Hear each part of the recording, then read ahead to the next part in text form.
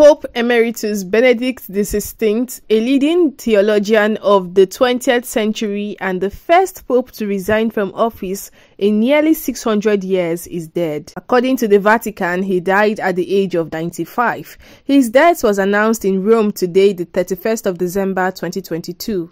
Pope Benedict XVI was born Joseph Aloysius Ratzinger and was elected to the papacy in April 2005, taking the name Benedict XVI, after decades of service to the Catholic Church as a theologian. Pope Benedict XVI was prefect for the Congregation for the Doctrine of the Faith, cardinal, and one of the closest collaborators of St. John Paul II, whom he succeeded as Pope.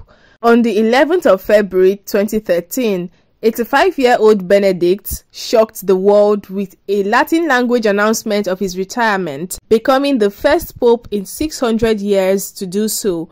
He cited his advanced age and his lack of strength as unsuitable to the exercise of his office. He is widely recognized as one of the Catholic Church's top theologians. Benedict's pontificate was marked by a profound understanding of the challenge of the Church in the face of growing ideological aggression, not least from an increasingly secular Western mindset, both within and outside the Church. He famously warned about the dictatorship of relativism in a homily just before the conclave in 2005 that elected him as Pope.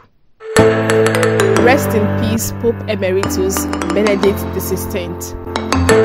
So kindly subscribe to this channel, NosPopNG, for more updates. Like and share the video. Drop your comments down the comment section as well. I am Blessing Ezeja. Thanks for watching.